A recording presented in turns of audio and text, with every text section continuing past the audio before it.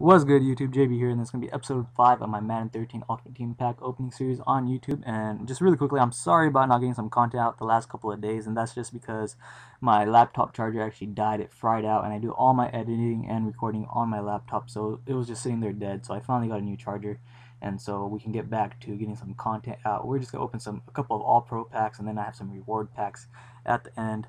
And it's actually kind of funny. The last 2 days they actually came out with a lot of content, some new challenges, some new collections, and all that. Oh, Vontae Leachy's, I'm pretty sure he's actually the highest rated fullback in the game at 92. So he doesn't seem like he's that great of a player, but he should go for a good amount of coins because he's a 92 and he's the highest rated at his position.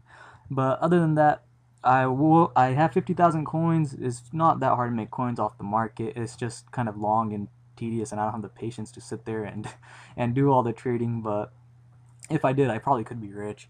But why I'm not opening legendary packs just yet is because I do believe after this weekend they're obviously gonna have a fantasy football week 1 collection. I'm almost certain. So I'm waiting till after tomorrow and Monday to see how players perform, because they're gonna come out with new cards. They came out with the Ogletree fantasy card, so they're gonna come out with others. So I want to make sure when I open high value packs, I have the best chance to get the best players. And other than that, we're gonna have some predictions for week 1 during this pack opening. Matt Forte, and I just got Andrew Luck in that last pack, and it just seems like we're getting a lot of players that I've gotten in previous pack openings before. That's kind of weird, but this is more of a commentary rather than pack opening, I guess. And so first game is we're gonna go over is Niners and Packers. I have to go for the Niners. I'm a Niner fan, so it's gonna be that's a tough opening game for them, but they do have the defense, and hopefully their offense can match any scoring that Aaron Rodgers does. Other games: Indianapolis for Chicago. I have Chicago. Philly over Cleveland. Detroit over St. Louis. New England over Tennessee. Atlanta over Kansas City. And then we have some closer matchups over here. Jacksonville versus Minnesota. I think I have Jacksonville winning that one. I think Gabbert's going to be good this year, or just improved.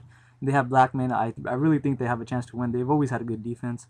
Buffalo versus New York Jets. Buffalo, I believe, has this. I'm going with Buffalo. Doesn't matter if TiVo is there. Mario Williams in Buffalo, their defense is improved, and they're a really solid team. And then we have Pittsburgh at Denver. I believe Denver pulls that win out. I'm going with Denver for that night. And we're going to go into San Diego versus Oakland. Oakland should win.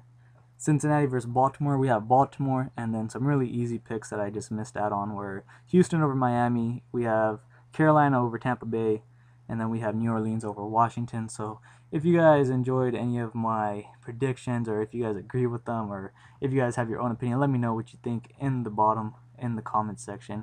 I would like to hear what you guys have to say. Sorry that was kind of quick the way I did that. I'll make sure in the future videos to do it in a different way. Maybe I'll do it over some gameplay or something, but I really like to talk football. I like fantasy football. I like all that. So anytime you guys want to comment about that, I will do so, and anytime I have a chance to talk about it, I'll do that too. So as always, guys, I hope you guys enjoy this pack opening. Take care, everyone.